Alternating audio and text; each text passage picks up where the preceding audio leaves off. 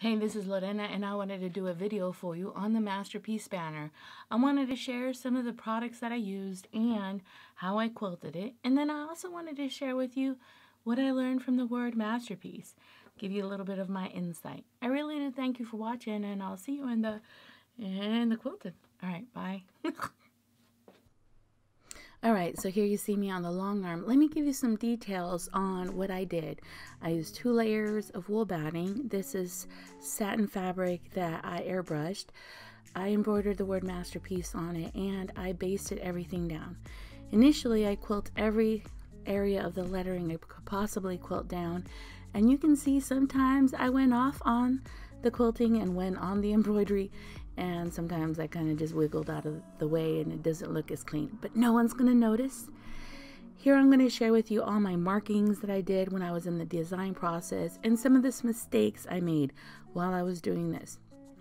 One of them was not knowing how to go all the way across and do this design that I had marked down. The mistake was I ended up having to tie off a lot, which you don't want to tie off. You want to have a continuous quilting, but you know, hey, I'm learning. My stitches are 15 stitches per square inch, and I am using stitch regulator. I like using stitch regulator because when you stop, the machine stops. When you go, it goes. And if I do continuous stitch, I notice that I feel a lot of pressure. Here I rolled this banner and I started quilting the bottom section of my banner. I did roll the fabric from one end to the other so that I have the ability to quilt more comfortably. And then after this, you see that I'm rolling it back up so I can start quilting these feathers. I did mark these feathers initially, and you can see that my markings look horrible. But you know what? I took a leap of faith and I just wanted to try. And surprisingly enough, they came out beautifully. I went ahead and I did, Lisa Callie does this style. I call it repeating the arc feather. She calls it bump to bump. I'm not sure, but this is kind of her style. And also I'm sharing with you what it looks like when I'm really going real time. In the other videos, I'm going faster so you don't get bored. Here you see in this footage that I'm counting how many feathers I have.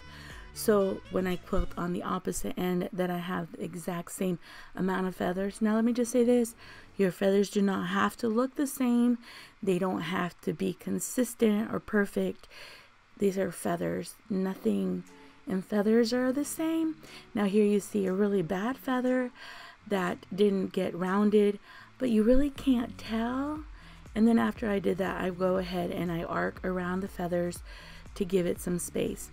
Now I started quilting this section of the banner, and this is the different way of leaning the feather, kind of more making it a C curve, and it looks like shells. It looks really pretty.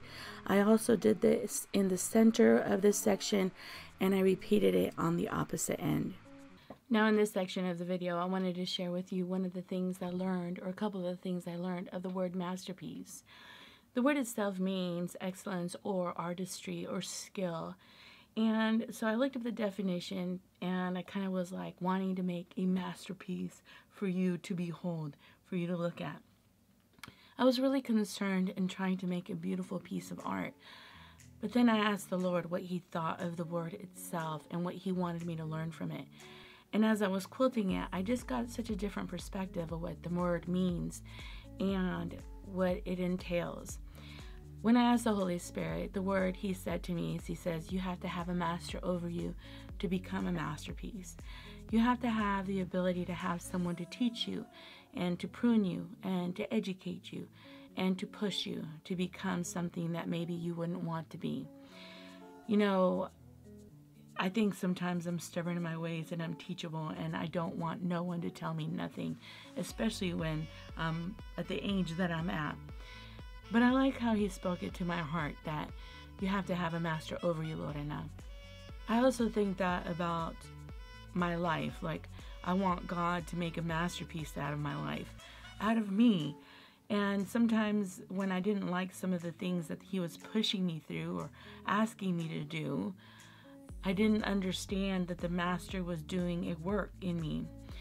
A while back, I was watching a potter who is a master potter, and how he would throw the clay on top of the vessel and pound the living heck out of that vessel to get that clay to mold and be in the position that it needs to be in. And I regard the times where God has gotten on my case and has been pounding on my life and having a certain standard that maybe I didn't want to mold myself to. Anyway, as I was working on this quilt, I started meditating on allowing my master to do his work over my life. And because he's a master, I can trust him and rely on him and be confident that he knows what he's doing above all else. Being pliable, flexible, moldable, allowing change even when I don't want change. But the blessing is in my life, as you see me meandering in the inside of this banner, I think meandering is like walking through life, trying to journey through.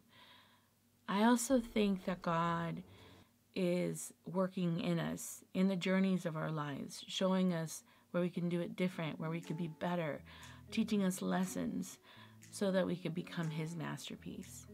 So I really do thank you for watching and allowing me to share this banner with you and my insight with you. I appreciate you and I thank you. All right, bye.